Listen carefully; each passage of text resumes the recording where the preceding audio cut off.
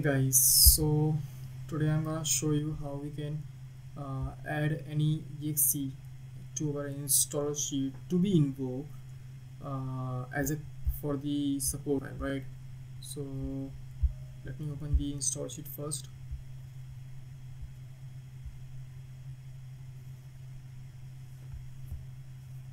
So let me describe what I'm saying. Sometimes what happens, we need to create or we need to call some logic which will support my installation or uninstallation, right? So for that reason, sometimes our logic which will be helpful resides in some of the exe file, right? In that case, we need to invoke that exe. How we will be going to do that exe, to invoke that exe? So this is a tutorial for that scenario, right? So what I'm going to do is that let's say this is my install sheet installer, and I need to invoke the exe, which is this one. Let me open it first.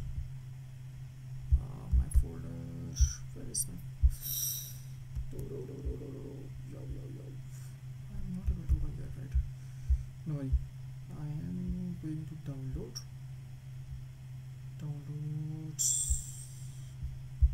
Divert it. Here I have file, winmd5.exe. I need to invoke this file. I'm supposing that I have to invoke this file. What I'm doing, I will be just copy this file path. I will come to my install sheet. Here I will come to the support files. Support file is available in the installation designer inside the behavior and logic, and inside for this in the support files. Here there are a couple of notes in the middle pane. I will be selecting always language independent. Here insert file, my file path, so I have it my file, right? Now second step is just to go to this direct editor and verify. Let us open first, then I will do. So I have done my first step, adding my exe file. Second step is to go to the directory table. Here search whether there is a support dir directory or not, right? So what I will do is that I will be just support no.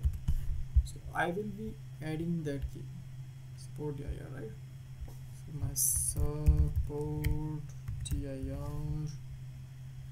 the default dir, whatever, I don't know. So what I will do is that default parent is target dir, and it will be nothing will be there. Default will, I think, dot, seems like yes or not. I'm just confused. I'm confused, bro. So okay, let's see. There is my support dir. Support dir is this. Should I remove it? Okay, I'm just removed it, right? It will be 0. What happened? Okay, and it is support. Oh,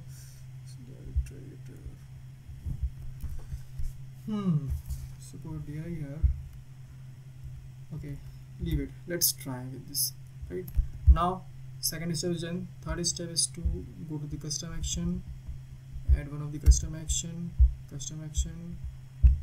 invoke exe, next, and there is an option for invoke exe, launch an executable, is stored in directory table. Next, my directory would be support dir. Now here I will be writing the exe name, right? So my exe is this one. I will be writing it. Sometimes what happens, our exe takes some command parameters. So what will we do? We write something like cmd.exe and then /c, then our command inside this parameter list. So I'm not going to write now this one, this format. I will be showing this in another demo, I'm just using that doing this simple logic. Next and next.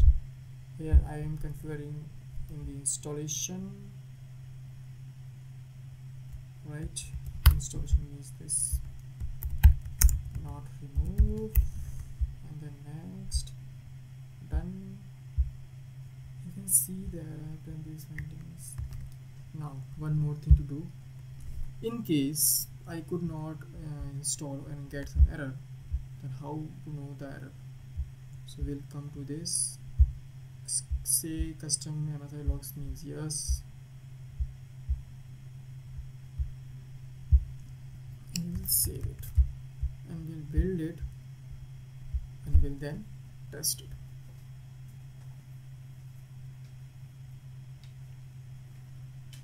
Right, now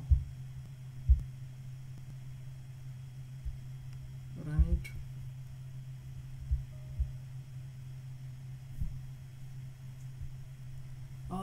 One minute. Okay, 1 minute ago. What I'm going to do is that I'm going to change the sequence of this. I'm going to align it early, very early, before committing something. After this, it will be a good option, I think.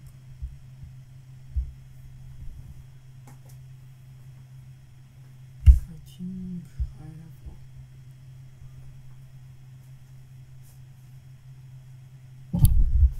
okay, let me compile again. Why it is not? Nothing is open here. Oh. What is that? I have done, bro. Just build it. Okay.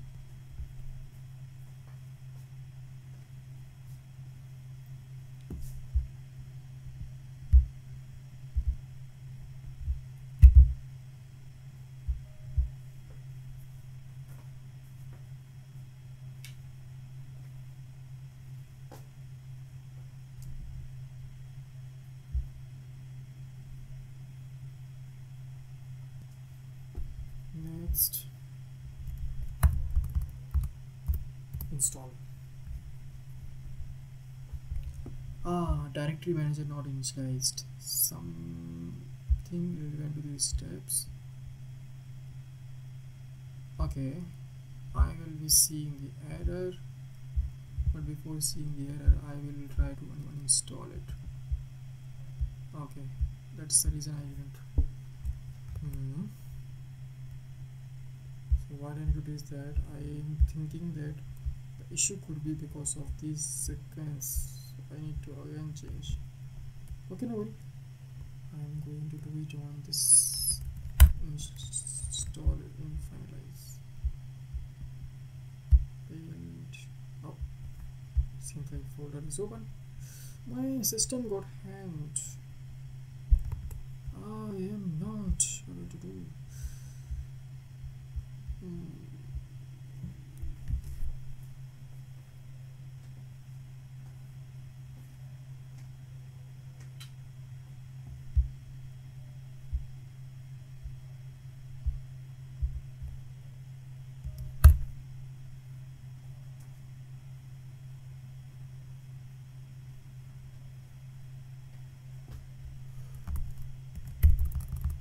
Install. Now let's see what happens. Do we get any error? Oh, I am getting error. So there is a problem with this. See the problem. To see the problem, what I need to do is that I need to click on this, finish. This way I'm getting the error. Invoke exe, right? So I need to search with the invoke exe. So this is the error. Error says that if program required for this cannot be run, support location is that. See this command is this. There's a problem with this one to install the program for this install board. I don't know why.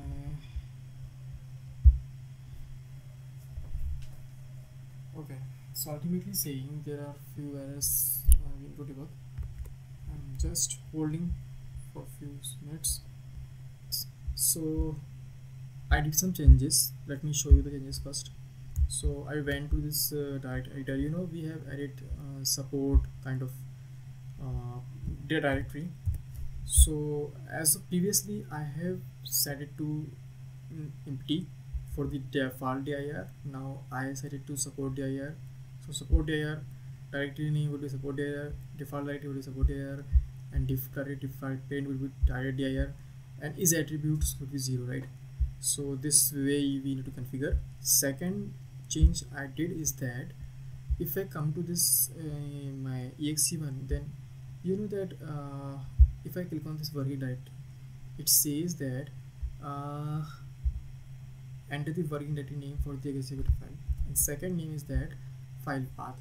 So if you read this help line, that it says that for the support files you need to provide the exe name in such format, like inside the double quotes, inside this, wait a minute, something is happening. No. So inside the double quotes, inside, and before the file name I will be providing the support dir under the brackets in this way. So I did the same thing. Let me go to this custom action again so that you can understand what I write. So go to the next. This is same as I done previously. Now this is the same, launch an exe and stored in the directory table. Now come to this. I did the changes only in this field. This field is previously it was only this one.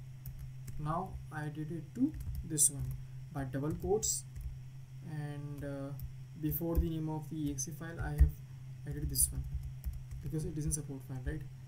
So next, nothing changes except this, right? Now let me to firstly uninstall it if I have already installed it.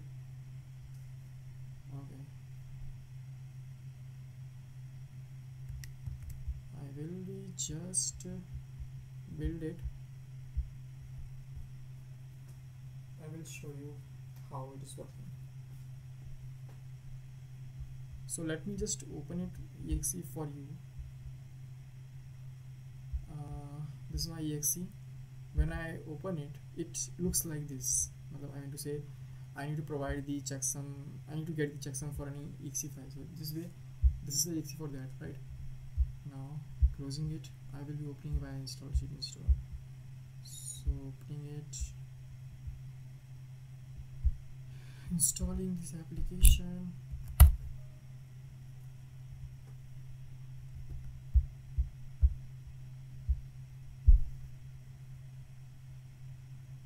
Next, install. Now see, my exe is running and installation is in progress.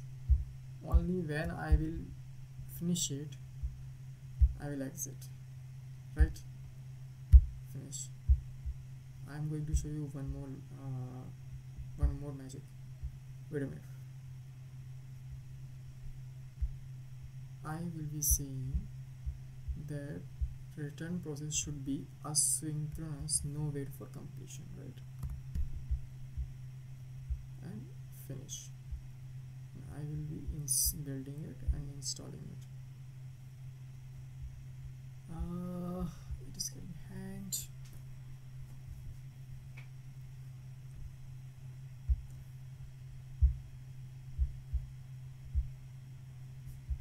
Wait a minute. As I remember, I have closed that folder, right? It will take few seconds. Oh, done.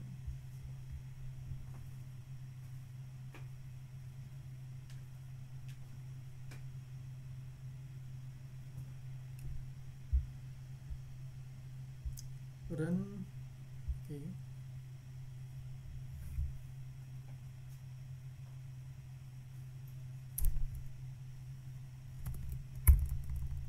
Install. So now my exe got executed, and also installer got finished. So this is because I can finish up the installer first and then this as well, and this is because I have said that return process should be asynchronous and no wait for completion. Right, now we have done with this demo. You have learned that how to run an exe as support file which will support the installation, but this file will not be installed. So keep in mind that the exe which I have added through the support language will not be installed on the machine, but will be available while installation and uninstallation processes, just to support your install and uninstall process, right? So one more thing, it will reside whenever it will be executed. There will be a folder with the product code name inside this folder, and inside that folder it will be residing. So now point come to the recommendation. So recommendation is that we have to create support dir inside this directory table if it does not exist already, and we have to create this directory with this configuration which I have already done shown you, right? Now second thing is that I need to add the exe file in this support files only inside this language independent, not inside this language particular, only inside language independent, right? Now third thing is that let's verify the path variables. The path variables are incorrect. I need to correct it, right? So the path variables should be relative one. Relative one means, let's say my program file, like my window folder is that, so I will be saying that my path should be like this: Windows folder, then one folder up,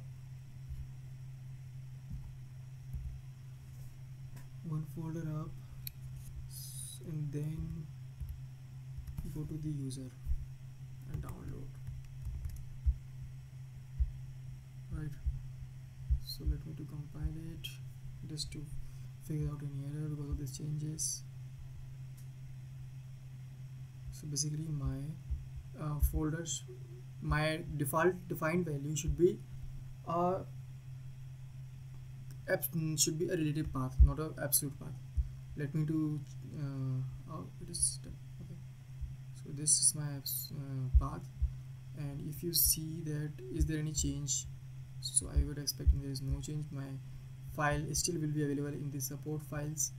Yes, this is available, and this is in the path to the diverted file, and path file is my this one, which is generic one, right? This is not an absolute file, this is just absolute, this is just a relative path. Now always in file drive. So done. These were the recommendation. Thanks for watching my video.